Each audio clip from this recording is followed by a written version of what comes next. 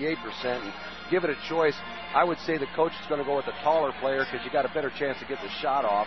Weems is 6'6", Leonard is 6'1", so look for Weems to come off a couple of screens here, and I would bet that he's going to take this last shot.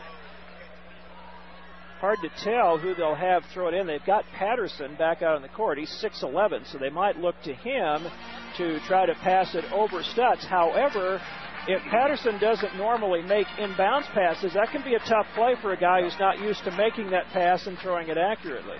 Yeah, it's just going to have to make sure that you switch the screens. They're going to set some screens for Weems. Go ahead and switch the screens so we have a player on him. And a lot of times when this happens, the pass gets stolen, Mike, so don't be surprised if the Shockers pick this pass off. And as you suggested, Bob, the Shockers with a very tall lineup. Garrett Stutz will be on the inbounds passer, and it's going to be Mallett who's going to throw it in. And then they've got Teray Murray on Adam Leonard. They've got Aaron Ellis on Ricks. They've got Graham Hatch on Weems. I think Ricks is going to go set a screen on Weems, and Aaron Ellis should switch this screen, and then he'll be on Weems.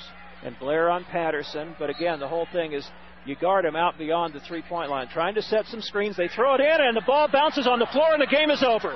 They didn't run the play they wanted. They didn't get the screen set, and Mallett threw it in maybe a little prematurely. It was toward Patterson, whose back was turned. It bounced on the floor, and two Shockers pounced on it, and Wichita State survives here in Springfield, dominated the game for about 24 minutes, and then held on for dear life to get a big road win at Missouri State. The final, Shockers 65, Bears 62, and we will be back for the Preferred Health postgame show.